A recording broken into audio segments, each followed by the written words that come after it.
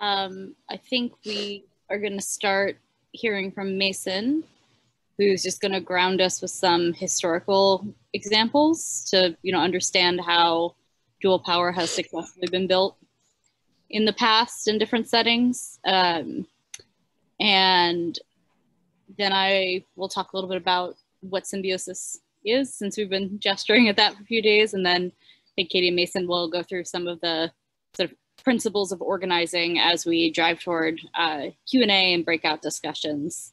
And we'll take a break somewhere in the middle of all that. So I guess, Mason, do you want to kick it off? Yeah, can you all hear me?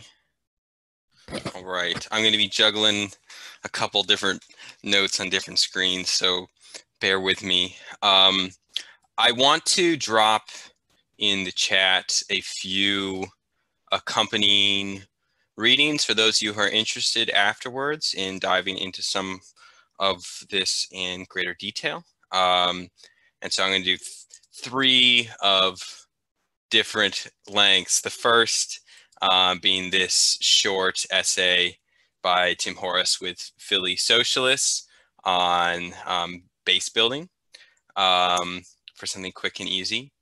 Second, a longer essay that Katie and I and a few others wrote. That was the first publication of the Symbiosis Research Collective on many of these questions, just elaborated.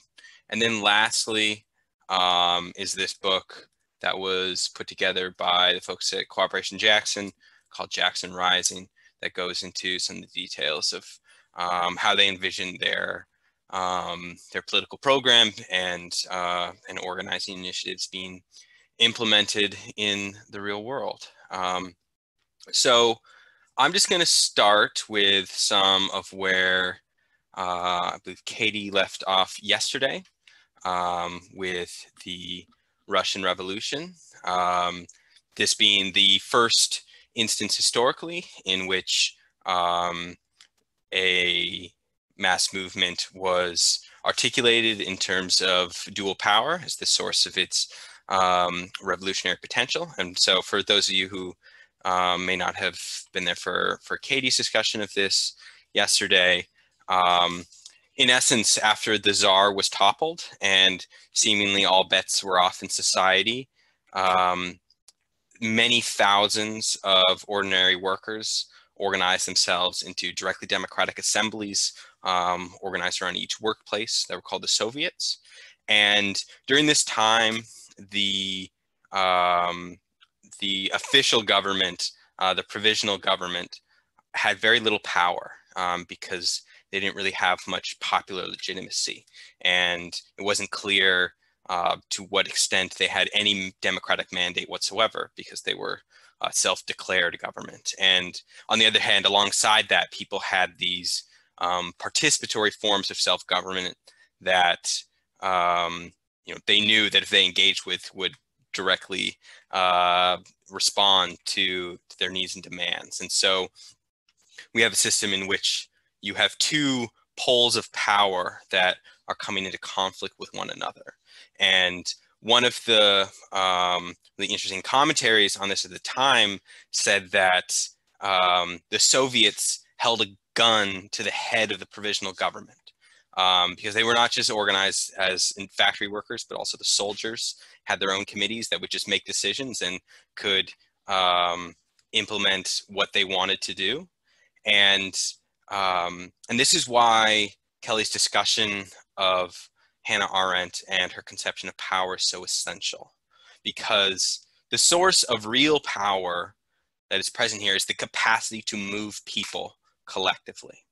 And if the organs of participatory self-democratic governance are more capable and more embedded in the lived experience of ordinary people and can channel their collective action more effectively than the state can, then the state has very little power and is in an extraordinarily precarious position.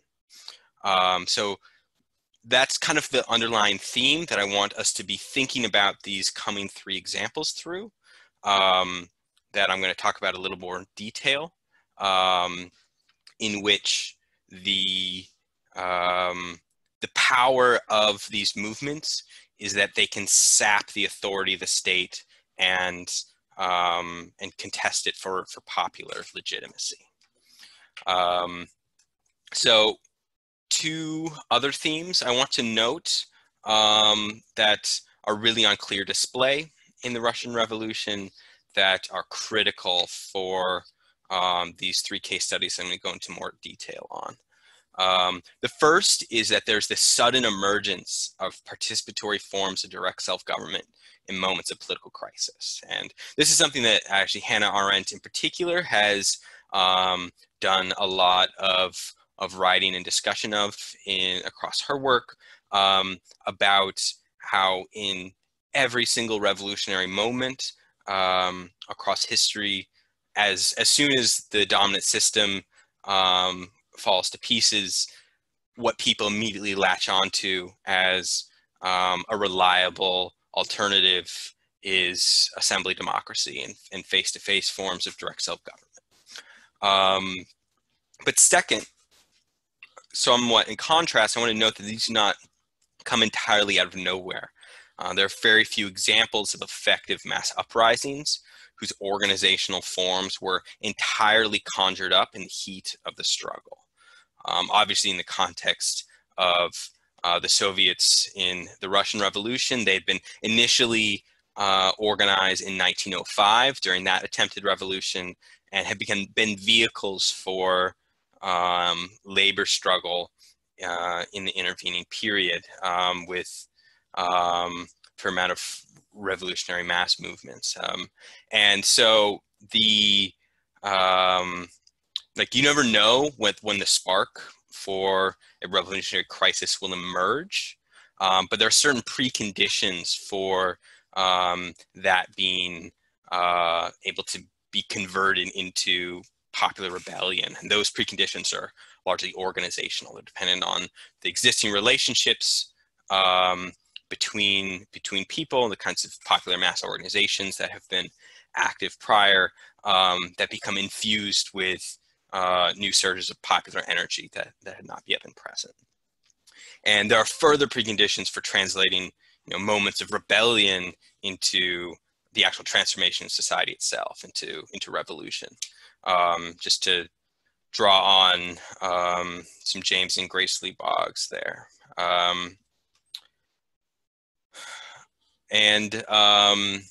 So the examples that I'm going to walk us through, I didn't pick because they're the most effective movements in history per se, but because I think each is particularly useful in illustrating in their own way how dual power as an organizing principle operates in practice, and what are nuts and bolts of the actual relational organizing that is their bedrock, that is often goes unseen in how we talk about them.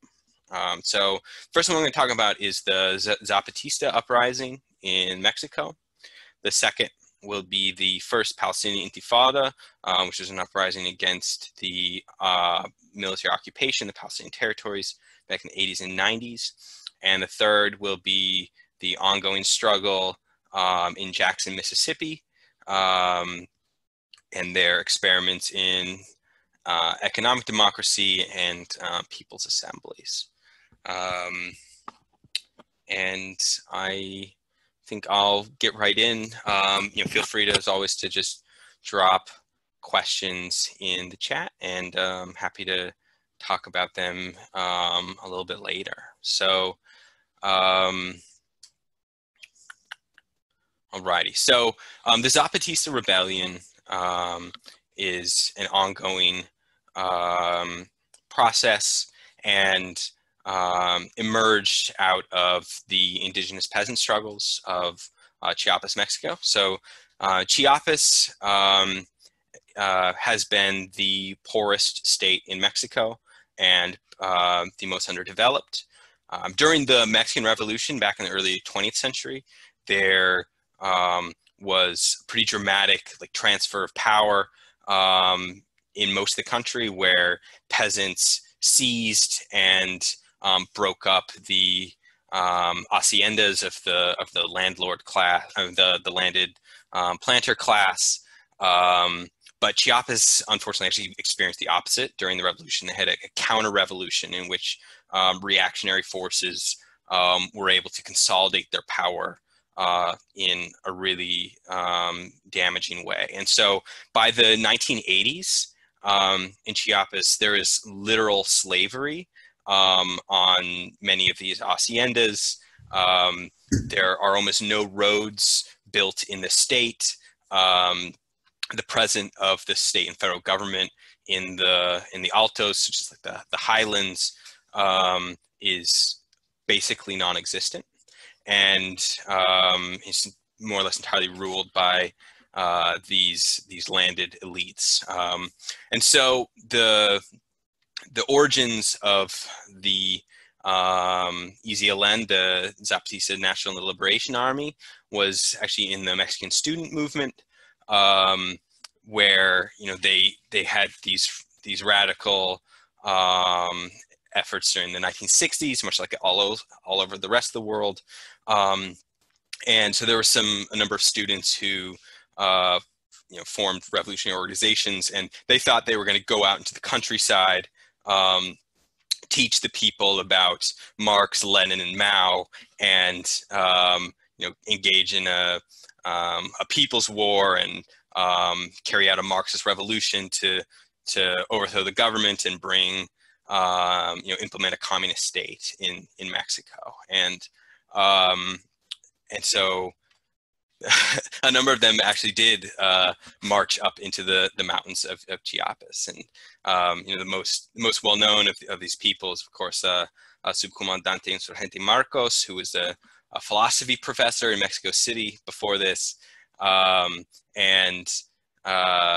initially they were, their effort was a complete failure. They realized that they were not going to be effective if they framed their approach into the peasantry of indigenous parts of Mexico, as we are missionaries here to convert you to the correct political line. And it's important to keep in mind that in these parts of Mexico, a majority of people don't even speak Spanish.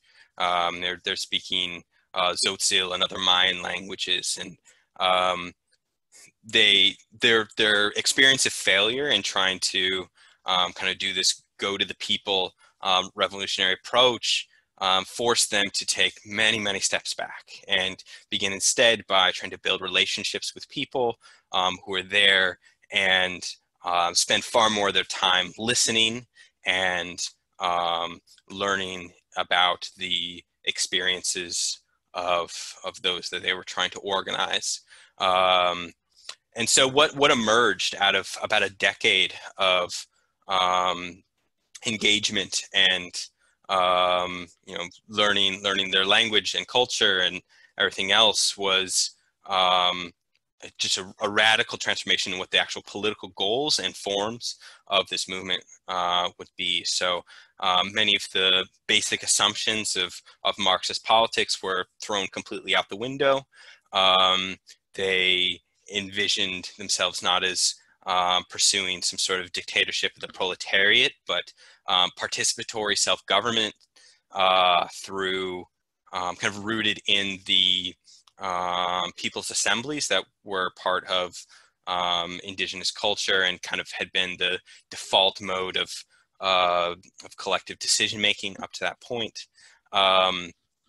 And there was lots of really hard work of actually organizing people. And so the two main approaches that they took to do this was most all the recruitment was done by women who could move from village to village in a way that was less suspicious, through kind of like medical exchanges and things of that nature. And then secondly, that they planned armed self-defense against basically the hired guns of the hacendados. and so that's kind of like the foundation on which this was being built. And the women's struggle is really, really essential in all of this. I mean, in most indigenous assemblies in Mexico, as they're traditionally constituted, women are denied a voice.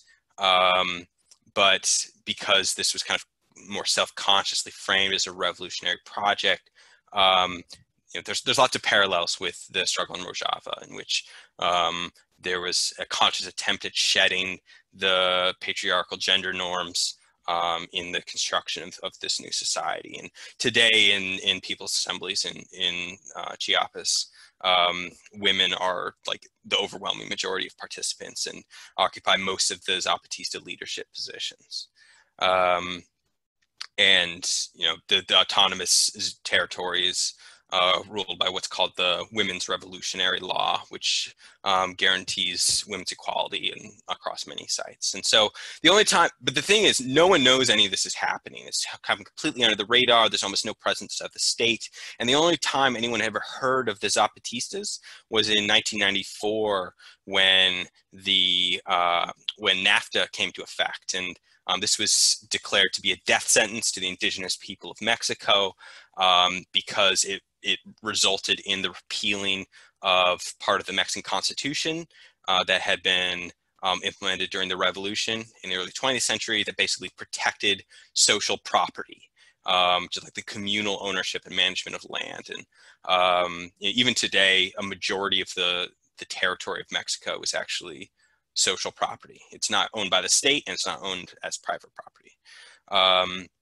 And so they streamed down out of the mountains in sort of a mock armed rebellion, because you know some of them did have guns, but many of them were carrying sticks that were painted to look like guns, and seized control of a variety of towns.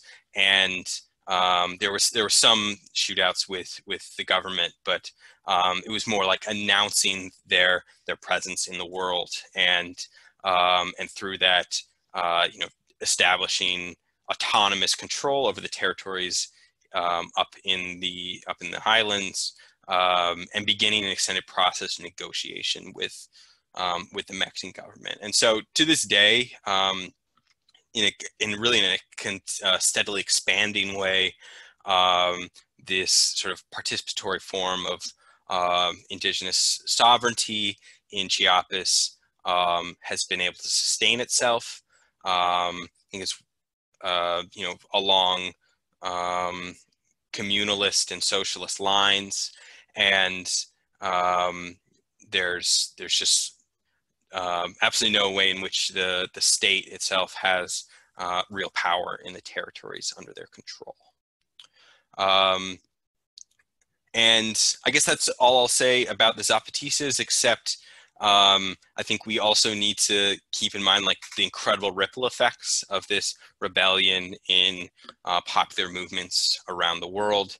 I think it's would not be controversial to say that the alter globalization movement would never have happened were it not for this uprising against free trade, and really re-inspired the global left in terms of its political imagination for you know, new forms of democracy and autonomy.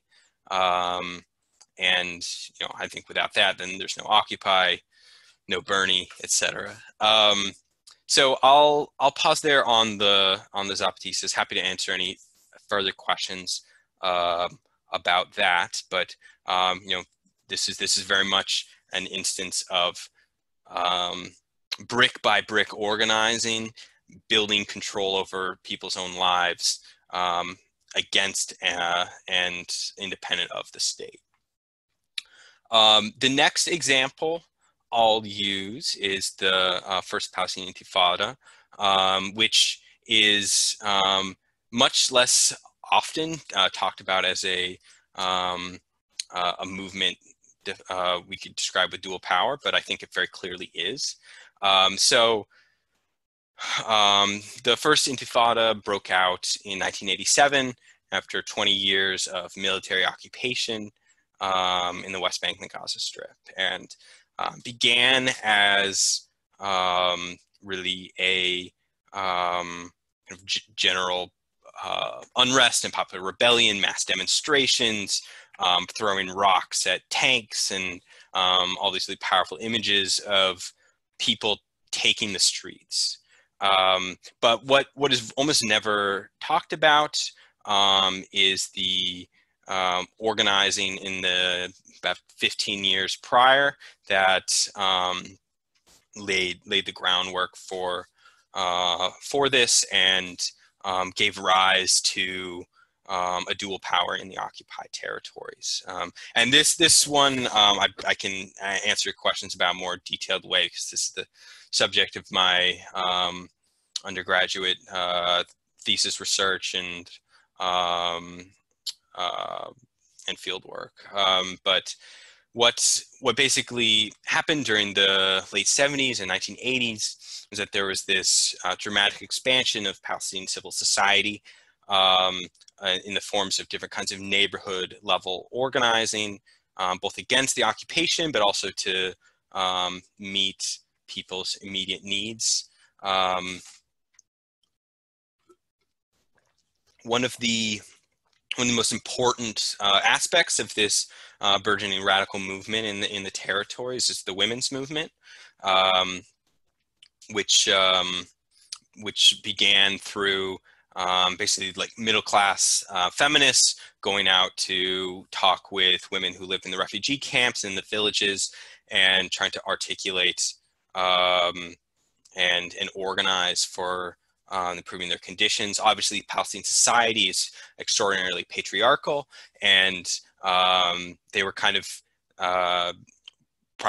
they had multiple fronts of their struggle, both within the family and Palestinian society, and also against the external conditions of occupation and military domination. And so they organized themselves into what were called women's committees, which were like these local assemblies of women by each village and camp and town, that would bring women together. They would form cooperatives together to provide childcare to each other, all to expand the economic independence of women in the home, and engage people politically in their communities.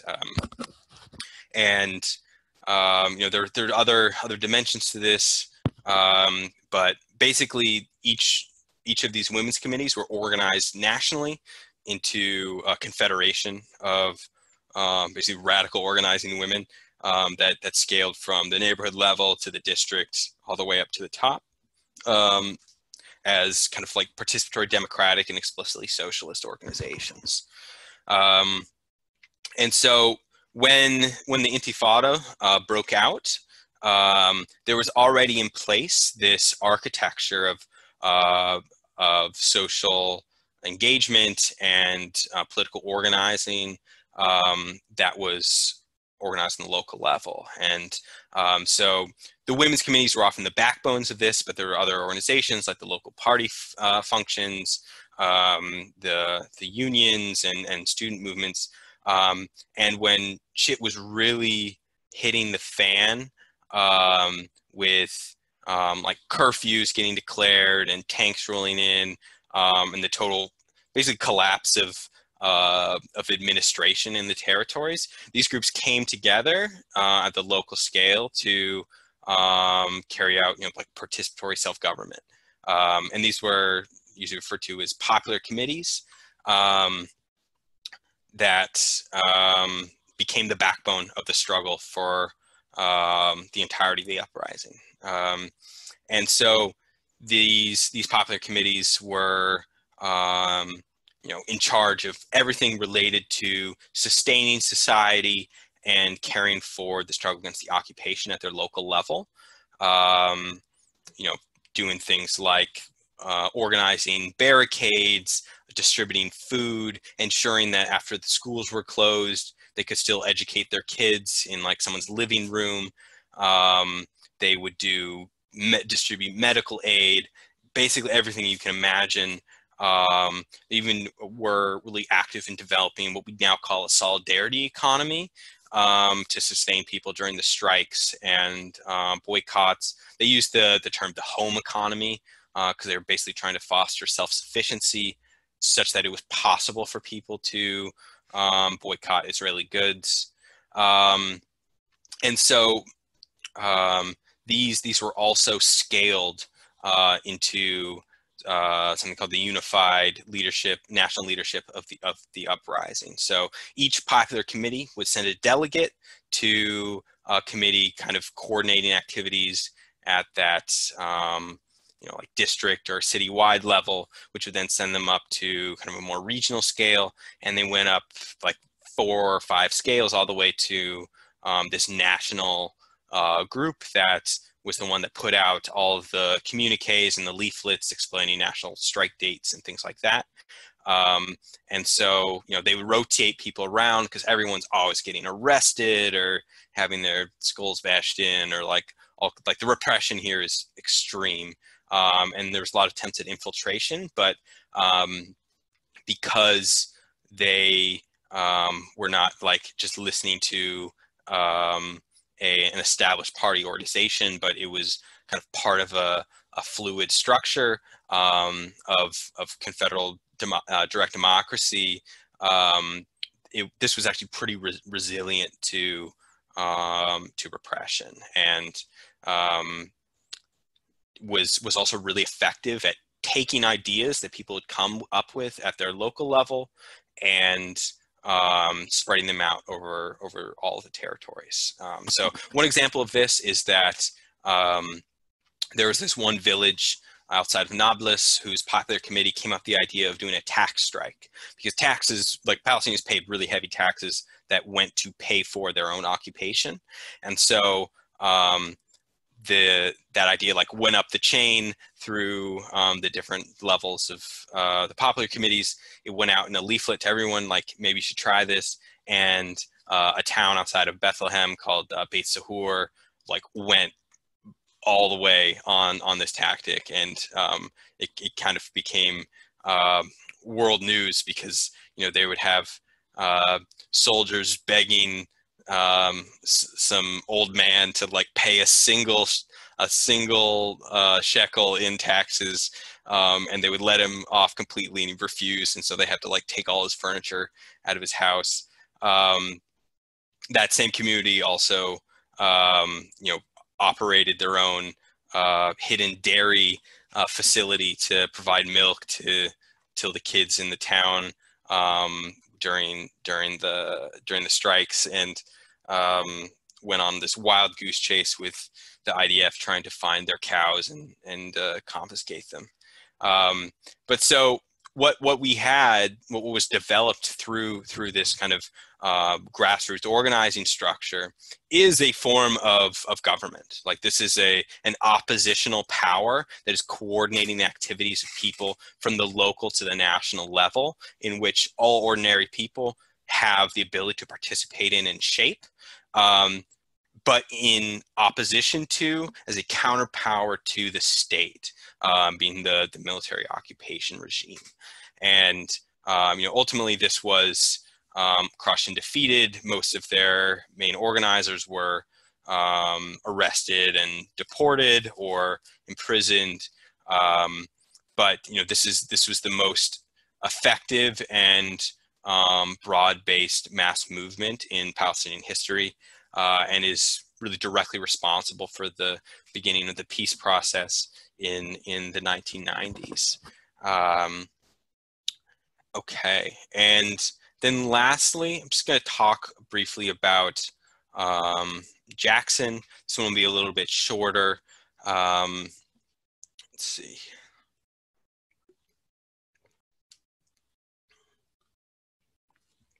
Okay, so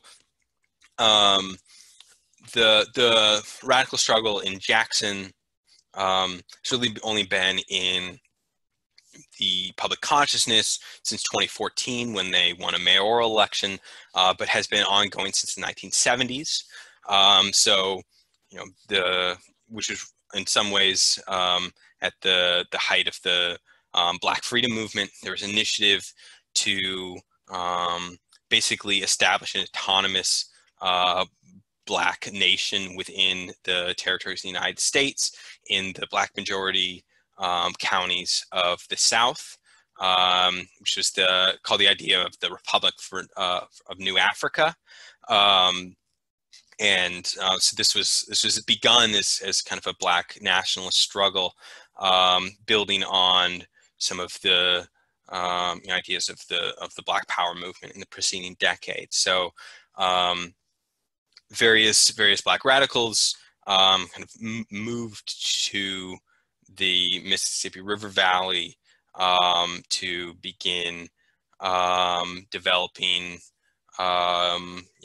mass movements in the Black majority counties.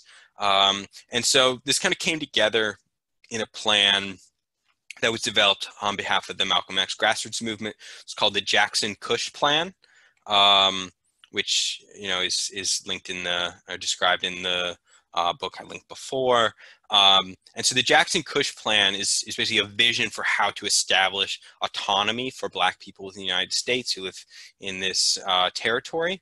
That's got three main pillars. The first is the development of a solidarity economy in the region in which Black workers themselves directly own and control the means of production and can establish self-determination in economic terms. The second is the development and proliferation of people's assemblies as a dual power within the region of collective democratic self-governance to guide the movement as a whole and as a counterpower to the state. And then lastly, the third was to build an independent Black radical political party in the region to basically disentangle themselves politically from the Democratic Party.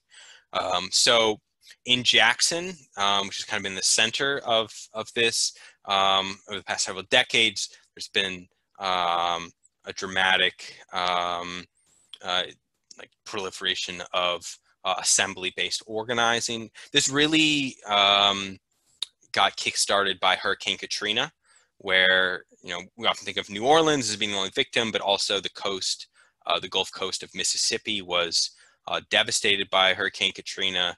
And so one of the ways in which disaster response was mobilized was through people's assemblies. And to this day, people's movement assemblies are, I believe, stronger in the American South than anywhere in the country as a living political tradition. And so that's how people's assemblies kind of were brought into Jackson as a means of organizing. So what they did in over the course of that decade was bring in ordinary people through these assemblies, generate ideas of what could be most important for transforming people's lives, and that was the basis of initially running a candidate in local elections. So they nominated through the assembly a man named Chokwe Lumumba, who is a Black radical lawyer from Detroit, who initially ran for city council and won, and then in several years later ran for mayor. So Cooperation Jackson is known by a lot of people. It's important to clarify that its function is only for that first pillar of the Jackson-Cush Plan, the development of the solidarity economy. The assemblies themselves are not contained under Cooperation Jackson organizationally, but they are kind of conceived as related and interwoven social projects. There have been lots of challenges in Jackson. I don't want to imply that they've got everything down and are on the continual up and up, but as far as illustrating how hard, steady work at organizing in one's community can really build the basis of dual power and so forth. I think it's a fantastic example, and there are people that you can easily reach out to and chat with. I don't know if 16 is on, as she is. So I think for questions on Jackson, I'll just direct them to her. It's she's done some more ongoing field work there. So there's a bunch of questions. I could do some like final wrap up framing here, but do we want me to tackle these now or wait until the other two of you go? I think if we could keep them to just the 3 or 4 that have been raised already, and you could go through them quick, then they might be a little bit more, in people's minds based on what you just discussed, and then we can move on. If that works for you, Kelly. Yeah, it looks like there's a couple about Chiapas and the Zapatistas, and maybe one about the Intifada. Okay. Yeah, the only last thing I'll say then is just that in all 3 of these cases, there's a very clear iceberg effect where what elevates these movements into public consciousness is only like the final outcome of many years of organizing, relationship building, and development of these counter institutions. It is the not sexy, not glamorous work that is the precondition for the fireworks, so to speak, and that often gets missed in how these things are narrativized generally. And so, I encourage everyone to work on to emphasize the hard slog that comes before. Okay, so first question is, what was the soul of the Zapatista movement? Was it to overthrow the government and set up a new system, or was it to transform the existing government? That is a great question. And it's, I guess it depends on when you're talking. So when the Zapatistas first came down out of the mountains, the idea was sort of that other people elsewhere around the country would do the same, and we would like all declare autonomy, and the federal state would collapse, and we'd have a new system of government. It was very much not to transform the existing government, and so they've been very clear that they're not intent on taking power through the state as it's presently constituted. The one exception to this hard line for the Zapatistas was in the latest presidential election, in which for the first time the Indigenous National Congress, which is kind of like the national organization of Indigenous communities around the country, put forward an Indigenous candidate. And so the Zapatistas lent her support, as in like encouraged people to vote for her. And that is the only time in which they've ever dabbled in reform within the Mexican state. Okay, I've heard of anti-capitalist economies that exist in Chiapas. El Cambalache comes to mind. Do you think this is possible because there's a foundational communalist socialist network in Chiapas as a result of the Zapatista revolution? All this to ask, do you imagine the small-scale anti-capitalist economies can exist without participatory democracy as a foundation? That's a really good question. So I would say that it is entirely possible for small-scale anti-capitalist economies to exist without like a broader participatory democratic structure. For instance, El Cambalache in Chiapas, which is in San Cristobal de las Casas, is not part of the Zapatista Autonomous Zone. San Cristobal is, an old colonial city. It's the site of the actual Mexican state power in the region.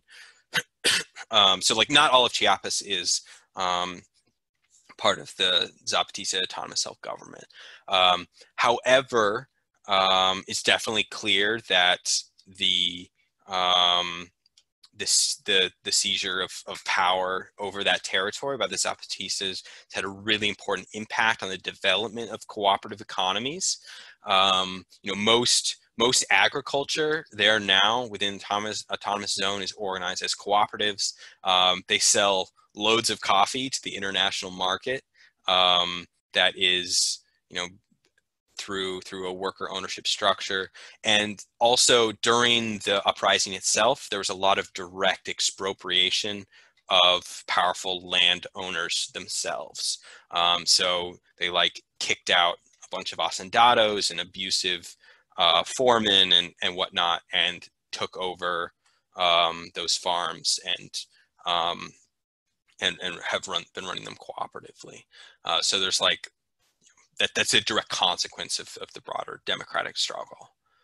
And I do think that being able to scale small scale anti-capitalist economies like El Cambalache is kind of dependent on having directly democratic political power as well. So I see if any contact with Kali Akuno. Well, his wife was at the gathering in August, doing some talk about Cooperation Jackson. And yes, they are parts of Symbiosis.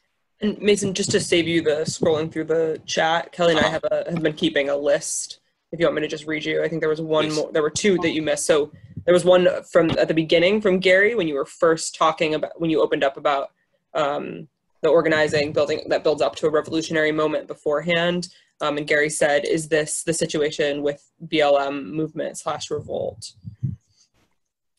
I mean, I think so in part. Obviously, it's not a unitary thing. The struggle for Black Lives varies so dramatically from city to city, but in lots of places, this is being driven by assemblies in public space. It's been now more than previous rebellions about police violence. There's been the direct seizure and contestation for control of public space.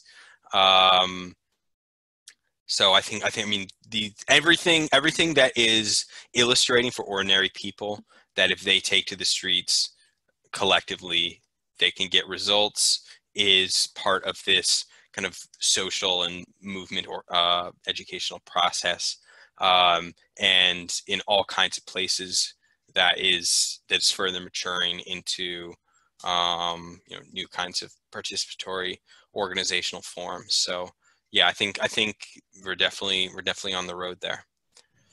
And then the last one was from Joseph Madison. Was intra-Palestinian conflict an issue during the first Intifada? And if so, how would this be dealt with in similar large-scale federative efforts? Absolutely. I think one of the biggest challenges of repression was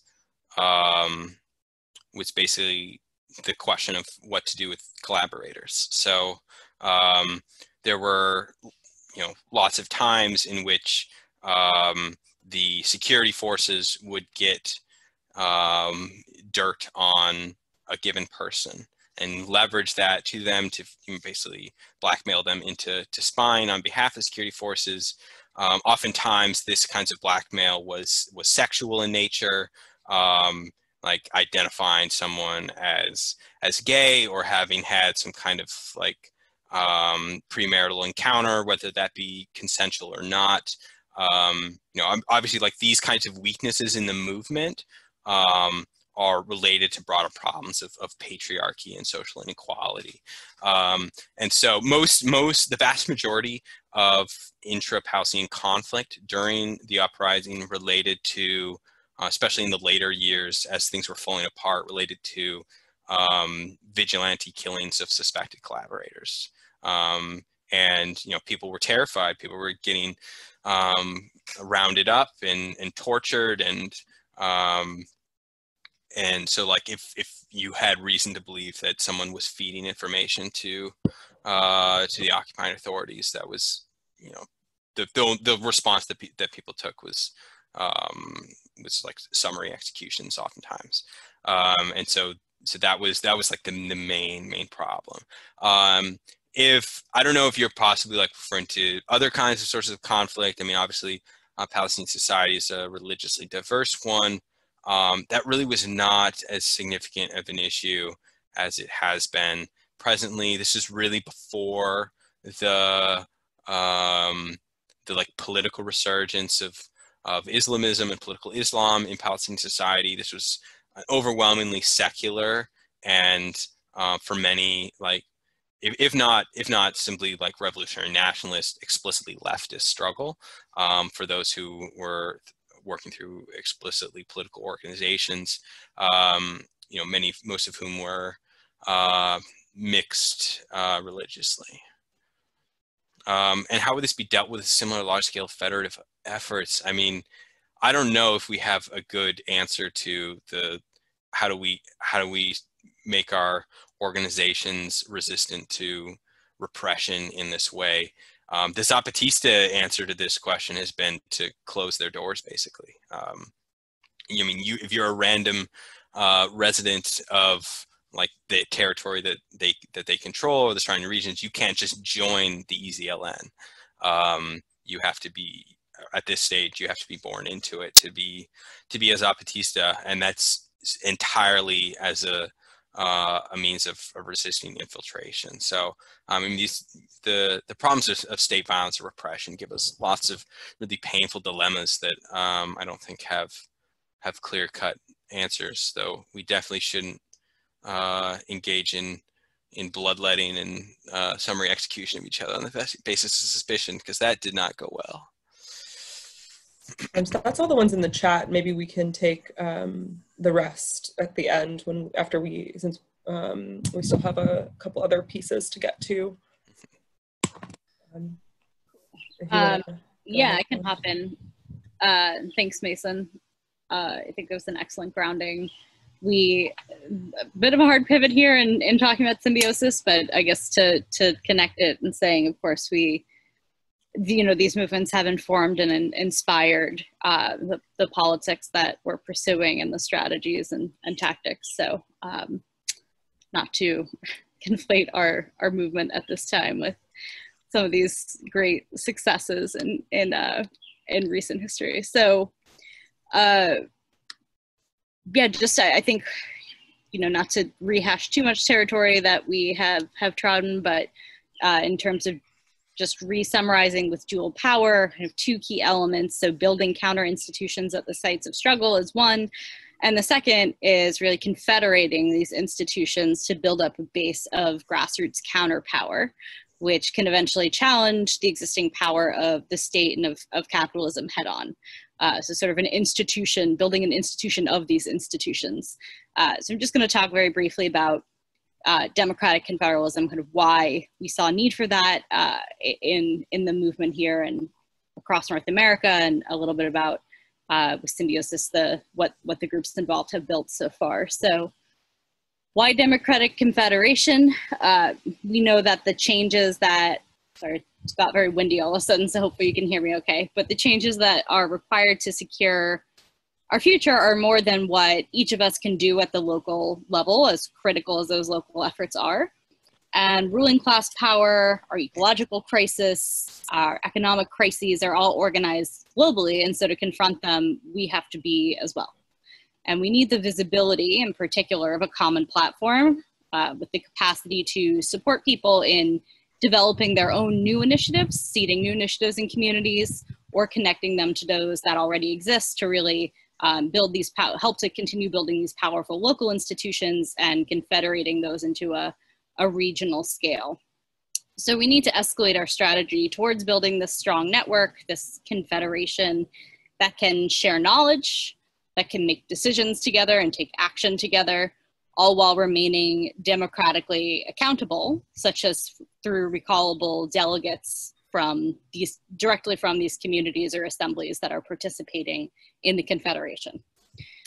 So Symbiosis is just such a confederation of community organizations across North America, which is building a democratic and ecological society from the ground up. And what we're fighting for is a better world by connecting again and seeding new institutions of participatory democracy, the solidarity economy, through community organizing, going neighborhood by neighborhood and city by city. This effort really came to start to take shape in its current incarnation in late 2017, early 2018, and in large part connecting sort of like-minded folks and institutions, converging in part through these gatherings that the ISE has hosted.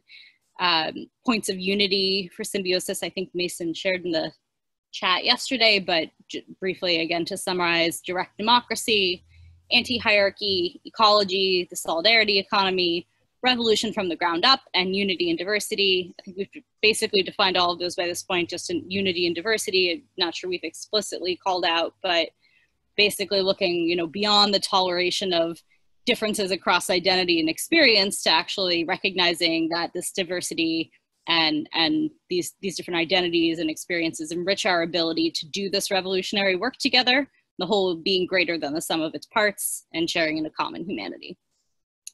So just gonna kind of briefly talk about the backbone of Symbiosis is these member organizations, these local place-based grassroots institutions or institution building movements who are ultimately constitute the decision-making body of the Confederation that we're all building together.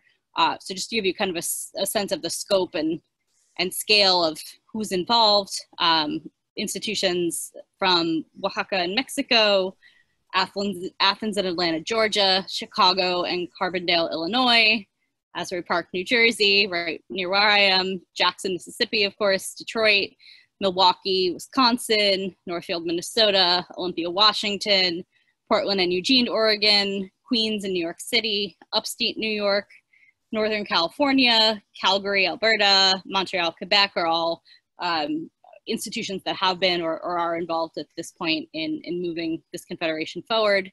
And these sorts of institutions include people's assemblies, mutual aid formations, networks of cooperatives that are building economic democracy in their cities, whether that's time banks, community gardens, community production and digital fabrication. 3D printing has been something Cooperation Jackson's really been on the forefront of. And just also to note, there's been a role for sort of partner organizations. If you're thinking, how are some of these other institutions, networks that are maybe less place-based institutions in our movement ecosystem, how do they fit into this strategy and picture? There have been sort of these partner organizations that are ideologically aligned allies whose work doesn't necessarily fall into that member organization category, but have an interest in seeing this Confederation take shape. So some examples of those have been Black Socialists in America, DGROW US, Democratic Socialists of America's Libertarian Socialist Caucus, Demand Utopia, the Institute for Social Ecology, of course, Permaculture Action Network, Radio Fogata Cheran, and Roar Magazine. Sense of a kind of variety of structures and outlets that have been co-conspirators in this effort. And we, in sort of these groups coming together and organizing this institution, this Confederation, really catalyzing event was driving towards this Congress of Municipal Movements, as we call it, which occurred last September in Detroit. And the idea was to actually bring people from each of these institutions together for kind of three main purposes. So one was connecting these organizers, activists, and thinkers who all share a common strategy and vision for a democratic society, to learn from one another, to knit together our movement with new and strengthened relationships that have been essential face-to-face work. Second was to deliberate as a gathering of movements through participatory democratic process to determine the vision and structure of the organization that we are working to create together. And third was to actually launch this Continental Confederation of local movements, building dual power through this radical democracy. And just to summarize the Congress, I think it was around approximately 150 participants from dozens of these member and partner organizations, and folks joining throughout the week from the local Detroit community. Was open to local organizers and community members as well. I think some glimpses of or attempts at prefiguration kind of throughout the space that we were all building together was we had full English and Spanish translation to ensure kind of our comrades coming from Mexico and from the US could have a genuine exchange. Had a bunch of amazing volunteers from Food Not Bombs locally who demonstrated how to feed this giant group for the better part of a week on nothing but donations and short-coded items. And in terms of resource allocation as well, ensuring that folks from institutions or communities that are poor, working class, might not otherwise be able to participate, allocating our resources in a way that representatives or participants from those communities were able to come to Detroit. And of course, we only had a week together to advance this project, which felt like it went by really quickly.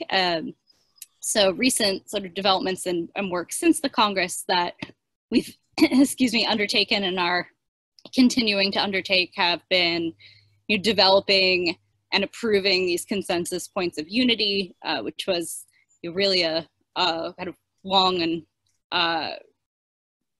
nuanced alignment process, which Mason and others who participated in that can speak more to. I think Dan Bryan as well. Developing or kind of revamping the process for new local member organizations to join to continue building the strength of the Confederation with institutions, more and more institutions from throughout the continent participating. Weekly new member orientations. Again, we talked a little bit about this yesterday, but kind of equity of access to information being foundational part of genuine democracy. And then there is continuing work to advance the development of a federation-wide spokes council model so we can deliberate and make decisions together. Conflict resolution and alternative adjudication practices, again, something I mentioned yesterday that a few of us are personally involved in and think is really essential to a viable institution in the long term. And ultimately has Symbiosis, I think, has attempted to always be a container for member organizations to connect, in real time and share knowledge around most recently COVID-19 response and the way that groups have been participating in the current uprising. So I think I'll stop there. I'm sure we can talk a lot more about this in question and answer, but just for, I guess, to end with an invitation, there are certainly opportunities to, whether you are part of a group that might be, a local grassroots institution that would be interested in participating in this confederation and building this together. I'll drop a link if you were part of an institution that would be interested in that, definitely welcome. And likewise for sort of at-large kind of organizing members, if you don't have an institution like that locally that you're connected to, but still want to be part of this project, or if you're actually interested in starting such an institution, which is, ultimately a main goal is seeding more and more of these institutions locally, opportunities to participate as well. So I'll drop that link in 1 second if someone hasn't already, and gonna hand it back to, or I hand it to Katie and back to Mason to talk a little bit about kind of the nitty gritty tangibles of how this organizing has been achieved, and member organizations have achieved this at the local level. So to kind of drive toward something actionable, maybe in terms of, if you're inspired by these ideas and want to try to build something like this, some thoughts on what's worked and what has worked less well to do that. Thank you. Before we do that, there's 2 questions that have popped up in the chat that have not been responded to that relate to Symbiosis specifically. Both on the international question. First, does anything like this exist in/across the UK? And do you have any international members and partners? Yeah, there have been some, I think we mentioned this yesterday, organizations that both, we're all kind of wearing multiple hats through the ISC and Symbiosis we've engaged with. So there's is it Symbiotic Horizon? Is that the name? Yeah, they're in Bristol, I think. Yeah.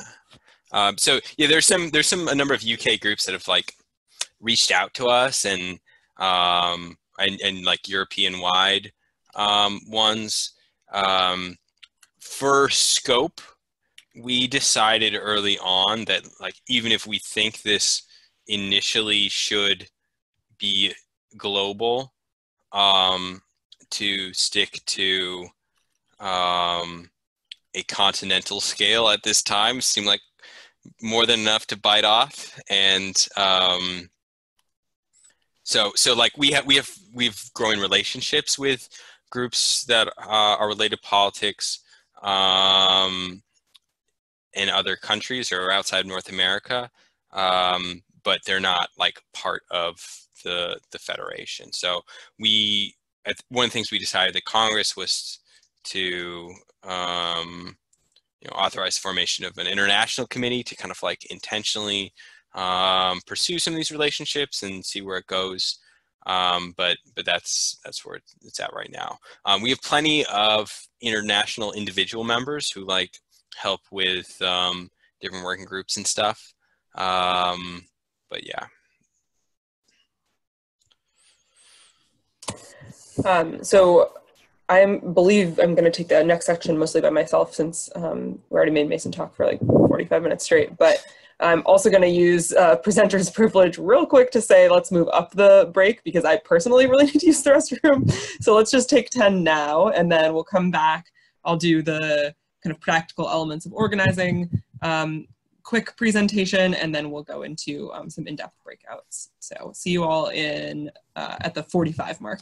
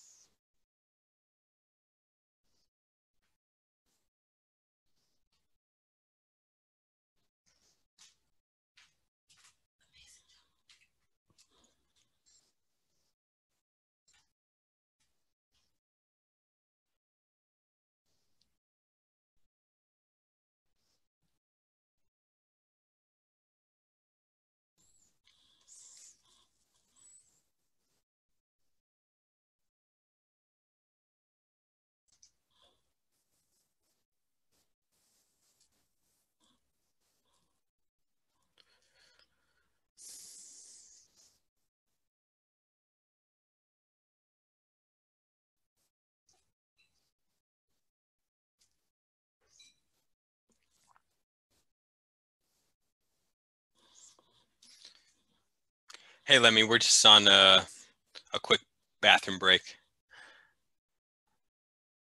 to respond to your question in the chat.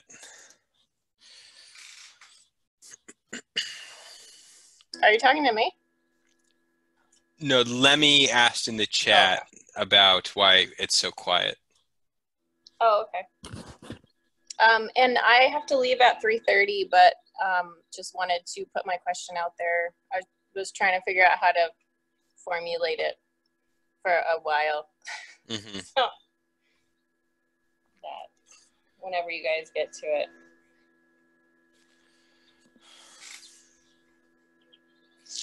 Well, it's a big question. I guess I would say two things.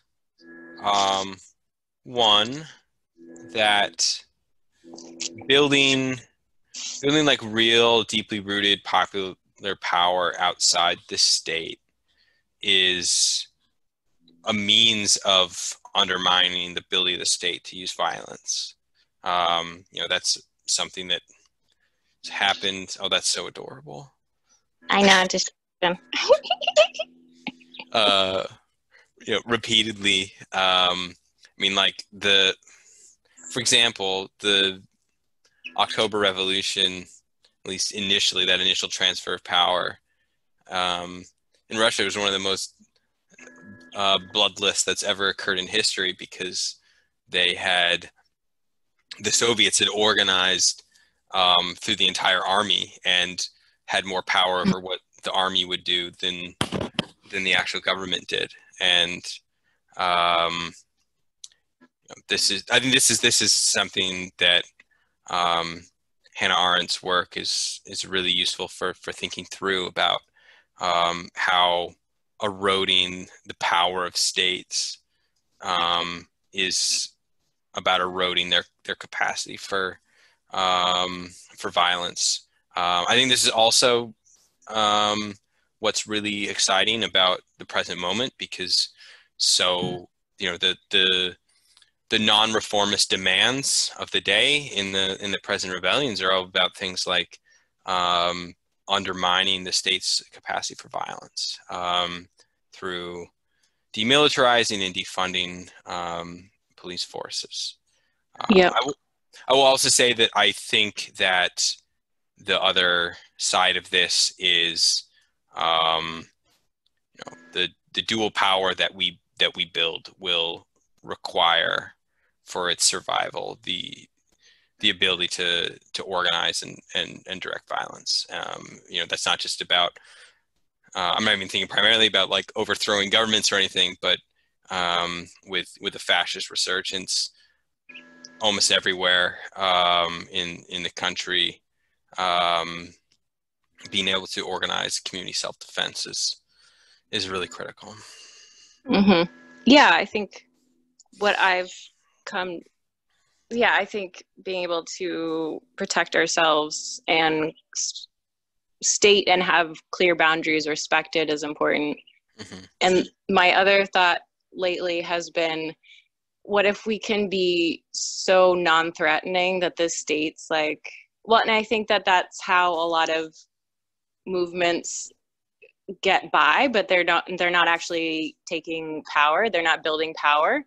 Right. But they're left alone by the state because the state's like, oh, that's innocuous. Like, we don't need to bother with those weird artist hippie types who are moving back to the land and feeding themselves. But I think if you have different levels of involvement and of sharing knowledge, if you have like different levels of involvement and then some people are more interested in more just like feeding themselves and creating a new world, and other people are more involved in protecting and mediating and community. What is the so defunding the police, there are specific, I don't mean to keep going, but there's a specific terms for defunding the police, like the alternatives. I know it's not community policing, but community self-defense. Community self-defense, okay. It's varying from place to Mm-hmm. place too. I mean, there's different platforms being pushed in different contexts based upon what they think they can win politically. But I think one of the core functions here is not just get rid of cops, but create other forms of public safety that are non-lethal and that Community are directed. community directed. Mm-hmm. That makes sense. It is 2:45, or it's 45 after the hour, no matter what time zone you're on. So we're going to jump back in, I think. Go for it. And then we'll have some time for breakouts as well. So I'm going to try to keep this portion relatively quick and efficient, but hoping that we can get a lot more into it in breakouts. And sorry, trying to make sure I can see all of you guys in my notes.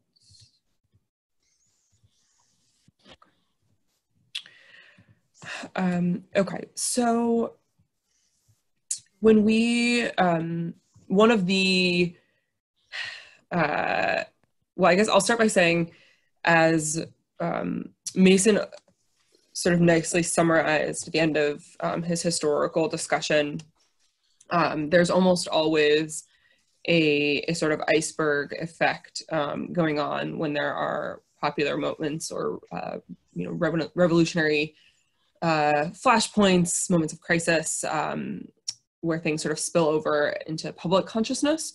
There's often a much deeper well of organizing that's gone on behind the scenes. And so I wanted to briefly go through some of what we've identified as some of the principles for doing this in your own community.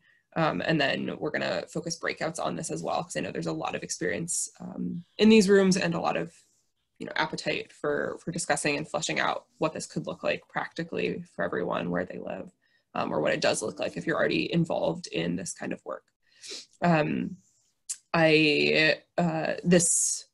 This list is drawn from experiences of member organizations in Symbiosis and drawn heavily from the work of our primer working group. So there's a, related to Symbiosis, there's a Symbiosis Research Collective that has been working for the last several years on putting together a primer, which will be a sort of textbook length, but able to be broken out into pamphlet-sized chapters, or chapter-sized pamphlets of various, both some of the historical examples that Mason was talking about, some of these practical principles, some theory, and it'll sort of be like a revolutionary textbook. So those of you who are more inclined to writing and editing, we would love to have you get involved in that. And I'm drawing these principles from drafts of that chapter in the primer, as well as publications that I and others have authored through the Symbiosis Research Collective in the form of articles and essays. So we're calling these kind of the 10 symbiosis principles of organizing. And these are kind of in draft form. But number one is that you're never starting from scratch. And so I think a lot of us tend to look around our communities if we're not already deeply embedded in local organizing and say, there's nothing going on here. I think somebody voiced this in my breakout yesterday. There's nothing really happening in my city. It seems really utopian to talk about like building a dual power strategy. Where do I even start? And it's definitely true that plenty of communities lack social movement organizations, civil movements, civic movements, much less, truly radical versions of those kinds of organizations, right? But every community, no matter how suburbanized, atomized, destroyed by the ravages of neoliberalism, has some kind of existing landscape of relationships and human connection, familial relationships, friendships. There are baseline relationships and institutions in every community that it would be a mistake to ignore. And when we try to organize by sort of proceeding as though there is a blank slate around us, and that we are the initiators of all like institutions or human connection or relationships, it's not going to be effective for a variety of reasons. You'll miss kind of what's already there that could be built on, so that you're not reinventing the wheel. And the people that you're organizing with will also notice the difference between being treated as a blank slate and being treated by, you know, as somebody who you actually want to build a relationship with and know kind of what's going on in their lives, right? So that's, you know, sometimes called community mapping, but basically the first task is to understand what is already in place interpersonally, socially, relationally, and then also institutionally or organizationally. This is not to say that you shouldn't be skeptical of or critical of existing institutions. So I have some experience in the very traditional Saul Alinsky-based community organizing or American community organizing tradition. And as those of you who might be familiar with it would know, that tradition really emphasizes what it calls institution-based organizing and argues for only working through existing institutions. And in the Civic Alinsky tradition, it's largely faith-based institutions. The problem with that is that, you know, often those types of institutions are intensely hierarchical, and they come with their own set of values, which are often can be patriarchal, homophobic, classist in the example of, you know, prosperity gospel faith traditions, and I have a whole lot of other sort of institutional baggage, even when we're talking outside of the faith. And I say this as a practicing Catholic from the kind of liberation theology tradition. So not to disparage any faith traditions, but just to say that using these as a basis for the foundation of a new society is maybe not the most democratic or effective approach. So even outside of, you know, faith-based institutions, when we talk about labor organizations or other types of existing institutions, those too can often be extremely hierarchical. And the reality is also, as many of us know, many of these institutions in our communities are crumbling because of the effects of neoliberalism and the, you know, decline in availability of public space. So secular institutions that used to be really fertile ground for building local community have often been really impacted by the destruction of public space and the lack of access to things like recreation centers and public libraries where you can meet, and support from the city, you know, for budgets for things like block clubs or other community institutions. So you know, figure out what's there on the ground, but also, you know, do that with a critical eye. The second is start with relationships. So this is something that I already touched on a little bit, but if we think of movements as really complex objects or organisms, relationships between people are like the atoms that make up those really complex beings, right? They're kind of the most fundamental building blocks of organizing. There's no organizing, popular power, movement, anything without relationships.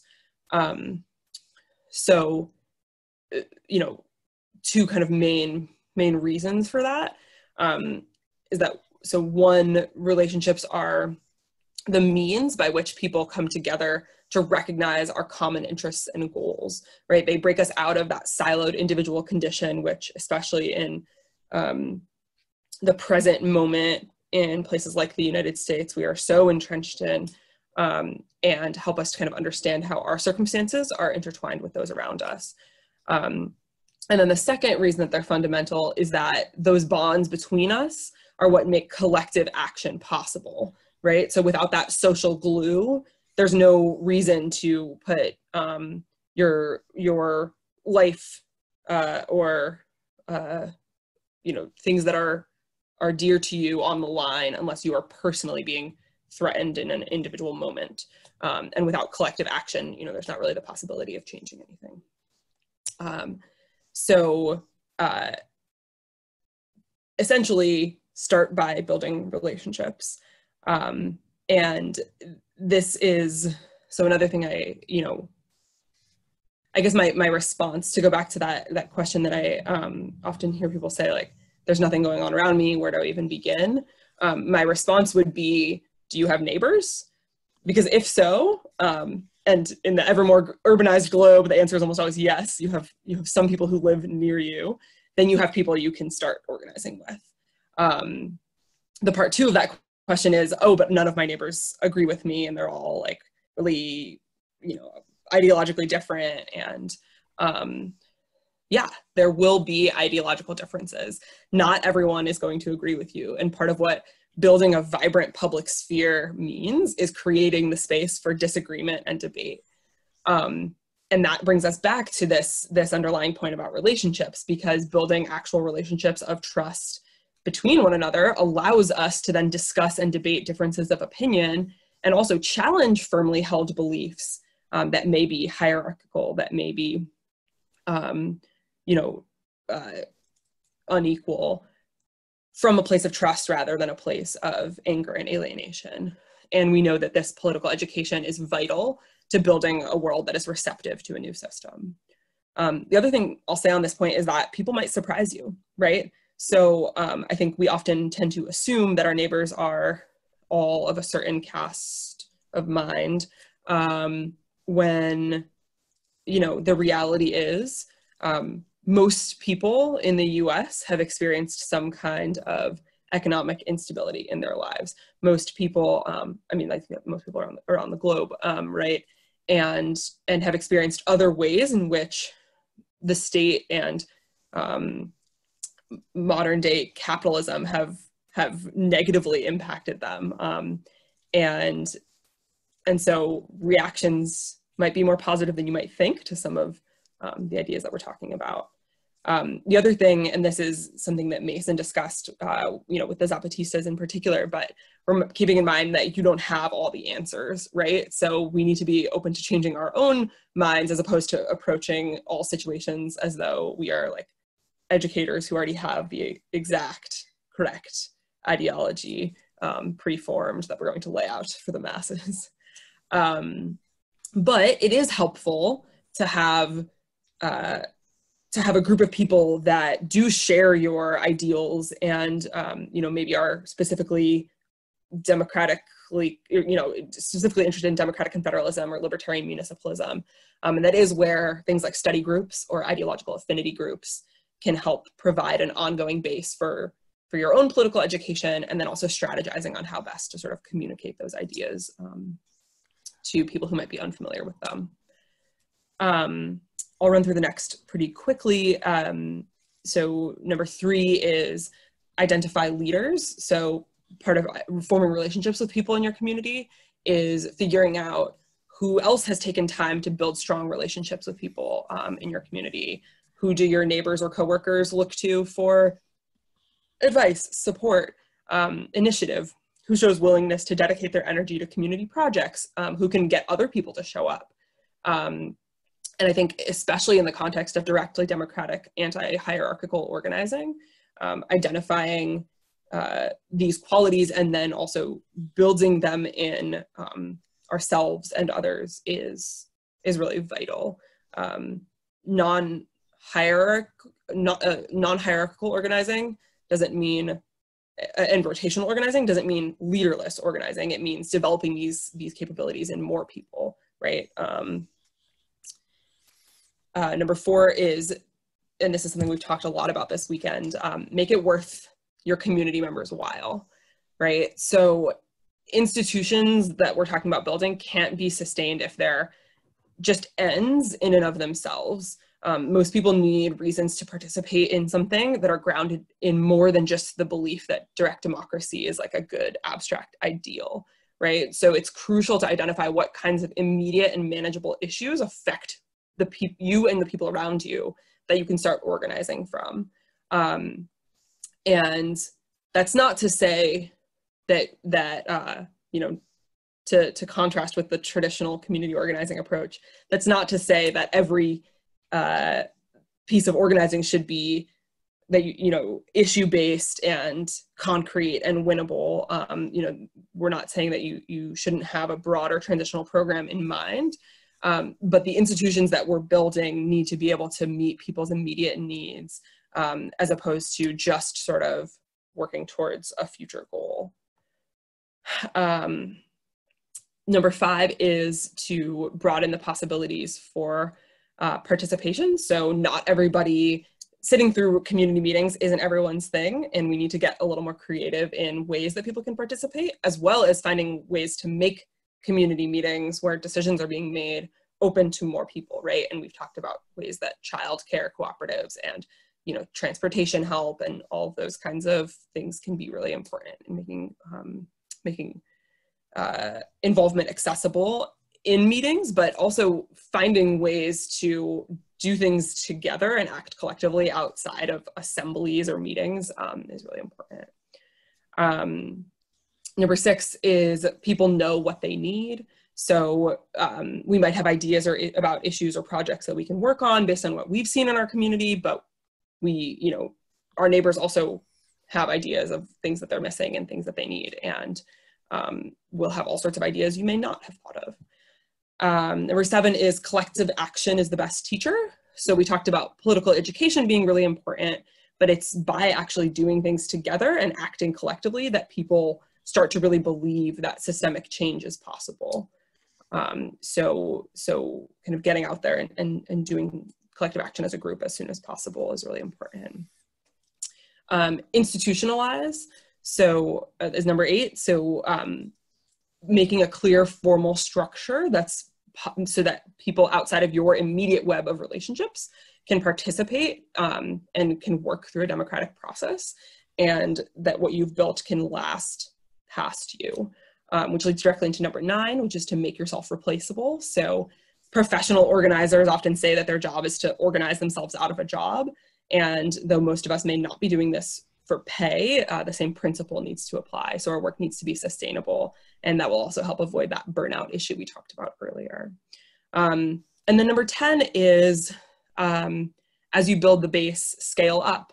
So everywhere you look, there are examples of individual projects that might meet 1 or 2 of the criteria that we've talked about with dual power institutions, right?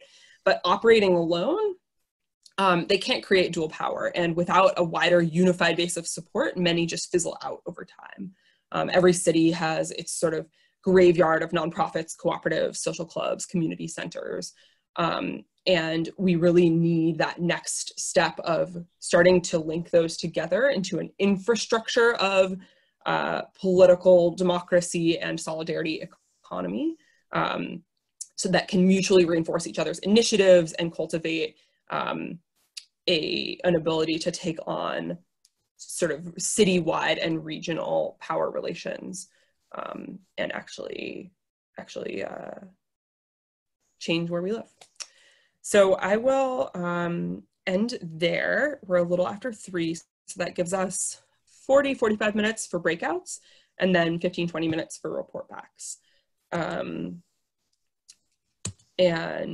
I guess we haven't taken questions for these, but I think in the interest, there have been too many that are direct questions. Okay, cool. And I think I would just encourage people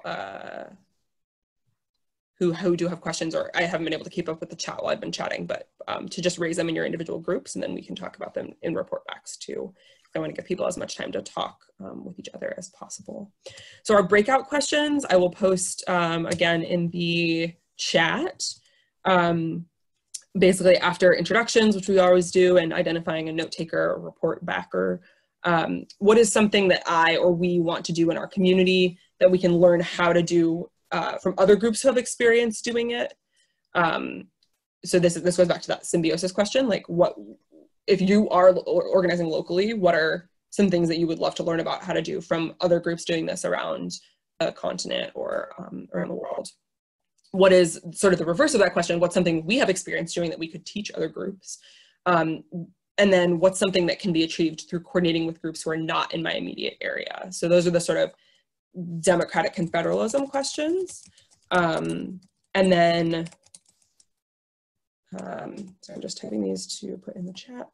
And then the other piece is sort of how would you go about, or how have you gone about, if you've already done this, starting to organize in your immediate community.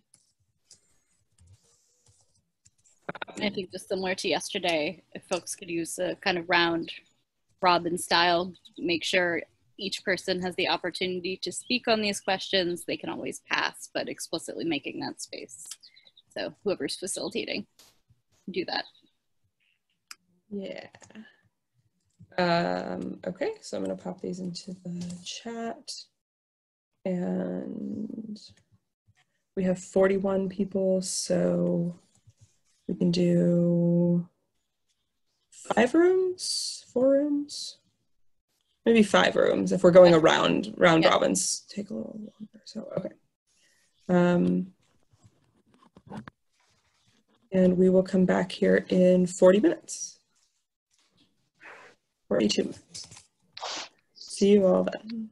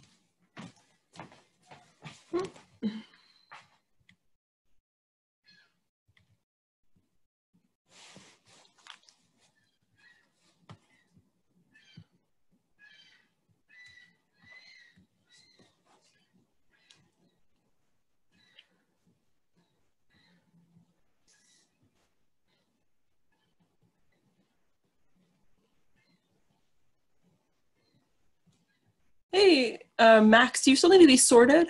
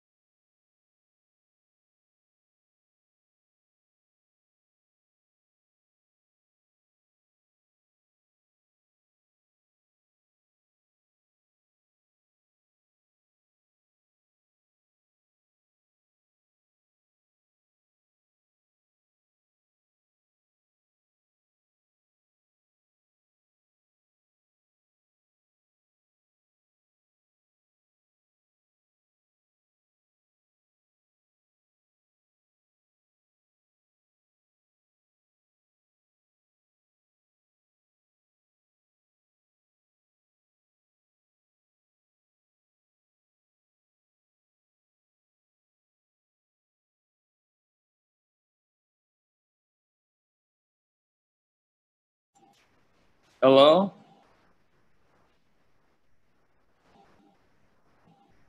Hello? Good morning. Yeah, I lost connection to the breakout group and I'm trying to get back on. Hey, Gary. I've only just joined myself, so I haven't been in a breakout room. I haven't been assigned, so I think we're just in waiting limbo. Yeah, this happened to me yesterday. I don't know what happened. Everything froze and all of a sudden I was kicked out. So, yeah, and I volunteered to facilitate it. Oh, no. Oh. Well, there you go. Anyway, you are Urs? I'm Urs, yeah. Good morning. It's 7:30 here. Where are you from? I live in New Zealand. Oh, you in New Zealand? Wow. Yes. Well, welcome. I'm from Winooski, Vermont. Nice. Cool. I haven't joined any other sessions. I was busy over the weekend with other things. So this is the first time I logged on. So yeah, oh, great. I'm sorry you missed yesterday and today. How was it? It was excellent. Cool. But it's good that you're on right now. Yeah, I can't stay for long. I've got to get the kids ready for school and things like that. But yeah, I just thought I'd quickly join and see who's around. Oh, excellent. I hope that you'll be able to join tomorrow. Yeah. We'll see how we go. What's the session on at the moment? Where are we in the program? Well, they were talking about dual power, where it's the afternoon session. Yeah, you're dealing with dual power, organizing to address immediate needs while at the same time challenging the state, and yet at the same time creating alternative structures, institutions to the state. So the breakout was, talking about how to do that, or examples that people have done. Some of the examples that were given in such effort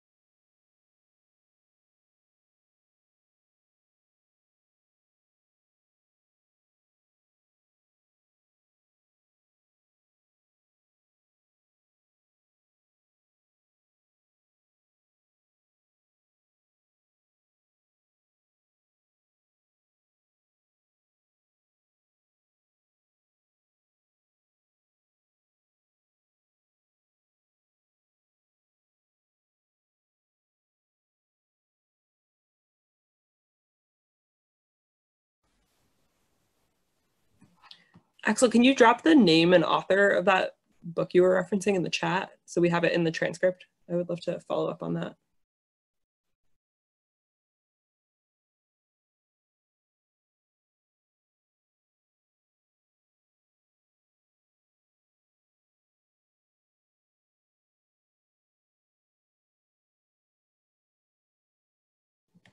Welcome back, everyone.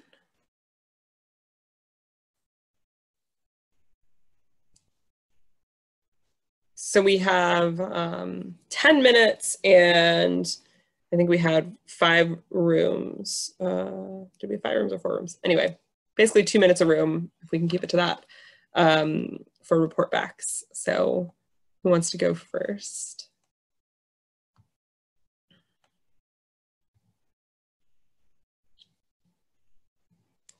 If anyone's trying to talk, you're muted.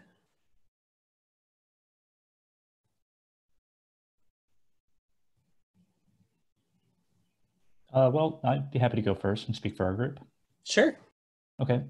We had Kelly from New Jersey in the USA, Matt from Pittsburgh in the USA, Kelly from Chicago in the USA, Blair from around Seattle in the USA, Vanya from California in the USA, 16 from, I think, Brussels, if I've got that right, Lemmy in Western South Asia, Apurva in Delhi, and Urs in New Zealand. For the first question, we talked quite a bit about resource sharing, and I'm sort of grouping together like skill sharing as well as physical resources like equipment, as well as just generally training with how to interact with the organization. Blair and 16 brought up some interesting examples from organizations in Europe and how they were organized and sort of had like equipment at the ready for people to use, often with storage lockers that people could enter into. Blair mentioned that they have been implementing something similar to that in his local DSA chapter as well. 16 mentioned that a lot of these organizations are often confederated, so that there's a larger umbrella organization that will sort of hold on to resources and take care of training and things like that. But that can also cause problems because when you have high turnover, you have a lot of people that you need to train all of the time. And it can get a little bit blurry. We talked about other things that we were looking for, like the problem of allocating free furniture that people are leaving outside during the pandemic, and the problem of allocating like medical and first response skills. Then for the next questions of, hang on a sec. How can we start? I think we talked quite a bit about understanding the community and what their needs are and what sorts of organizations already exist that are doing what we're talking about doing. We talked about some of the work that's being done on, like, for example, Google Docs right now, where people are making these big lists of mutual aid organizations that you can contribute to. And sort of working to get that organized so that we're sure that resources are going to the places that need them the most. I don't want to go on for too long, but there was so much good stuff. Yeah, I think we may have to wrap you up there. Okay, yeah, just to have time for everyone. No, that's okay. Thank you. Sounds like you guys had a great conversation. Mm-hmm. Next group.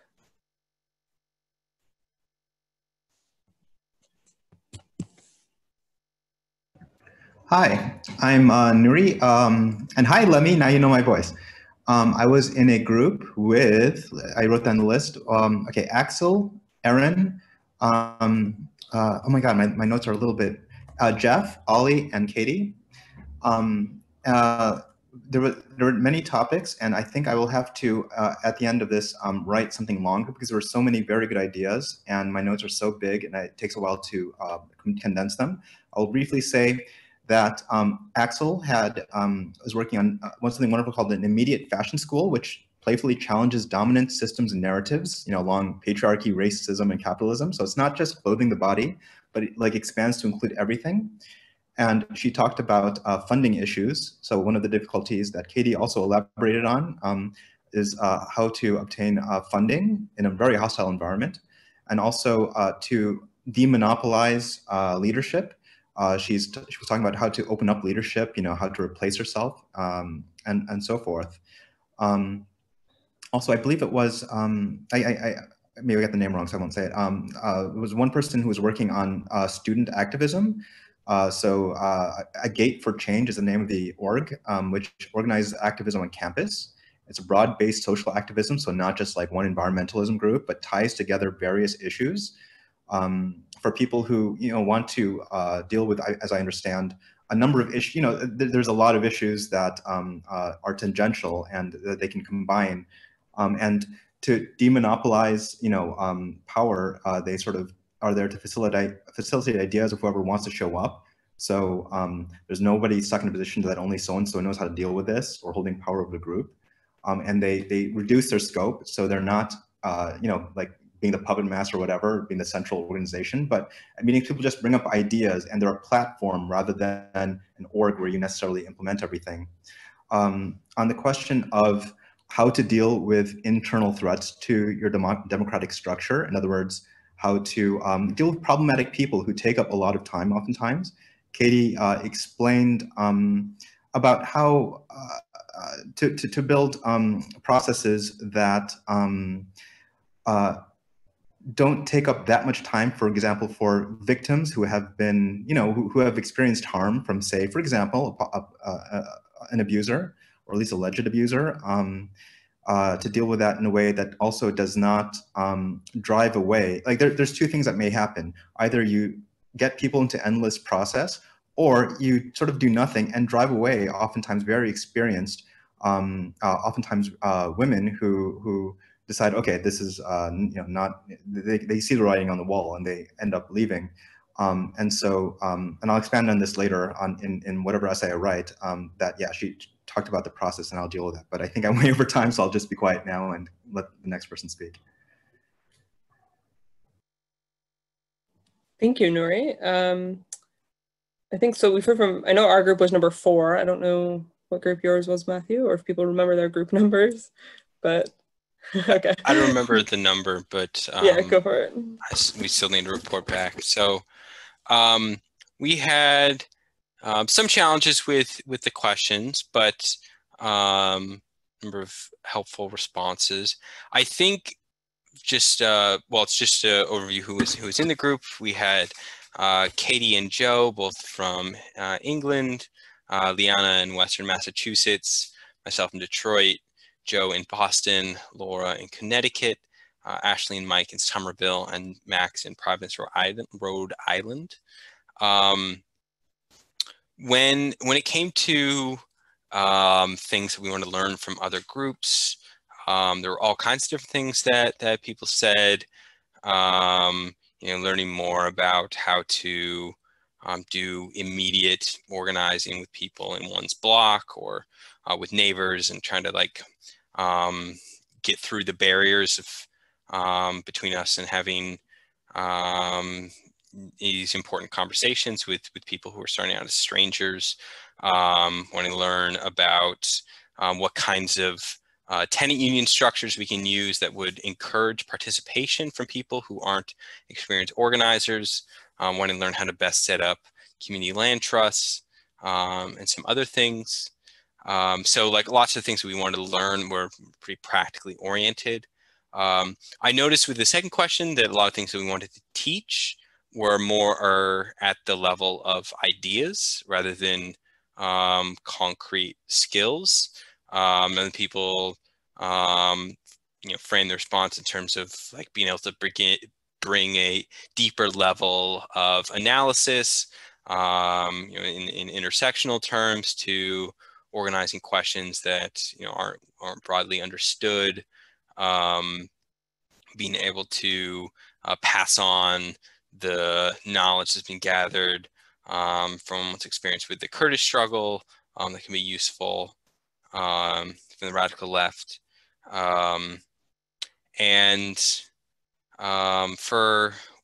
We didn't unfortunately have enough time to get through all of us for the following questions, but Those who did respond, we're just kind of seeing the next steps is trying to go really deep in where we're at, and try to look to other projects, spaces like this one, to get some guidance and support for how we do that. Sweet, thank you. Any other breakout groups? I think there was one more. You're muted. I'll go after you, Alex. Go ahead. Okay. Just 1 sec before you do, because I know it's the top of the hour. Blair, when do we start tomorrow, just for people who do have to drop right away? Same time, 10 o'clock.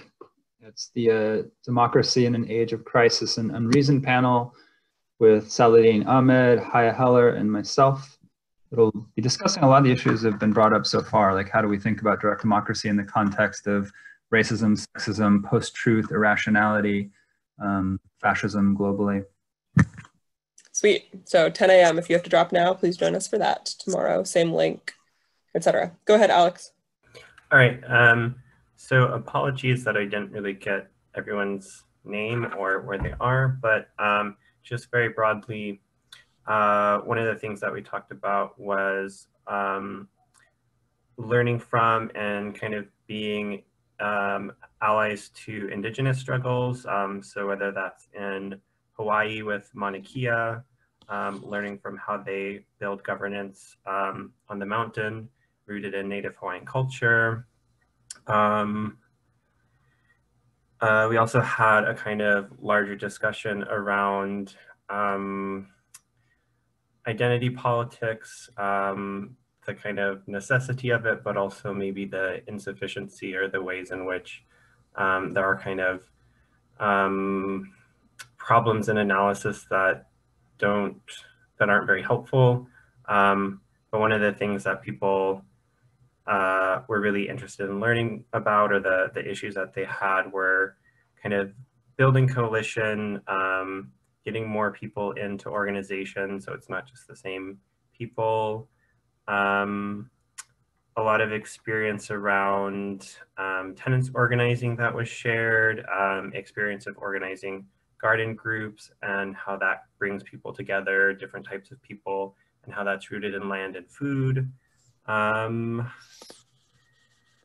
Yeah, I mean, I think a good amount of our time was thinking about how we can have better analysis in our movements, and how kind of some analysis holds us back, whether that's lack of structural analysis or essentializing, lack of intersectionality, those sorts of things. That was really, in some ways, kind of one of the cores of the things that we talked about. So. Awesome, thank you. Was there one last group? I think Gary is trying to. Yeah. My apologies. I got disconnected for some reason. I volunteered to kind of facilitate and take notes. And so I couldn't get everybody's location. So I do apologize for that. We had Andy Thompson, Zach, Peter, Christian, Jenny, Nick, and myself in the group. There was a lot of work around housing issues and the challenges with that. For example, Zach mentioned about New Haven, the difficulties to organize housing and tenants' rights there. Unfortunately, he's having to move to go to Boston for his graduate work. Peter, I missed the country where he's from, but that was really interesting. I was talking about, supposedly they had a majority government voted in, but it turned out to be a neoliberal, neo-colonial government, and how to organize his citizens around addressing that inequality. And they're looking at education, particularly educating local communities about the colonial history. In other words, reclaiming their history, which was being whitewashed by the neo-colonial government. And he had a great quote: "To destroy a people, you destroy their history."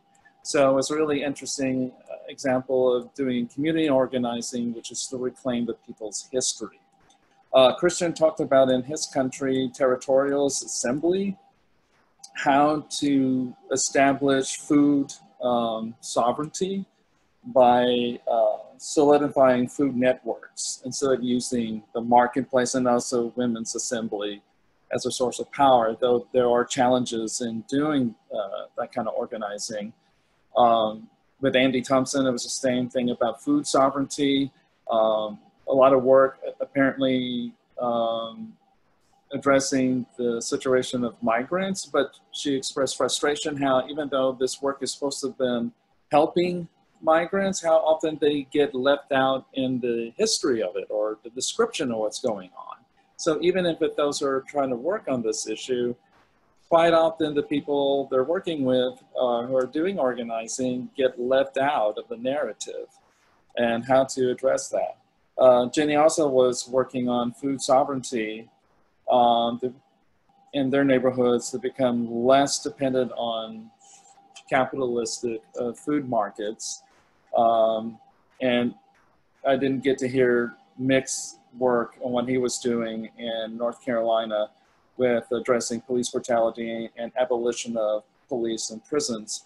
And then for me, real quick, I talked about how with DSA and with Solidarity, which is a socialist organization in the United States, addressing economic, environmental racism, one where the city of Dallas has been cutting back on mass transit for the poor, predominantly Black and Latino neighborhoods, focusing on rail systems for upper class neighborhoods and developers.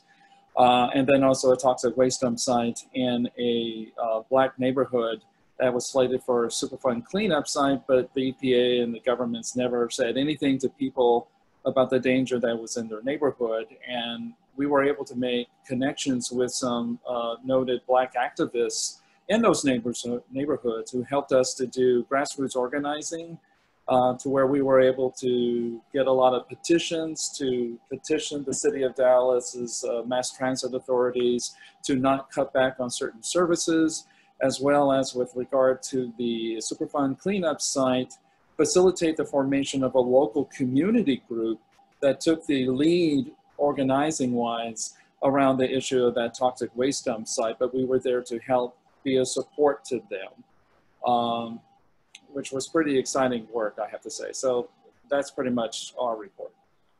Awesome, thank you. I think that is everyone. So we will end there for today. Apologies for going a few minutes over. Thank you all for a wonderful discussion, and we will look forward to seeing you tomorrow at 10 a.m. for those of you who can join.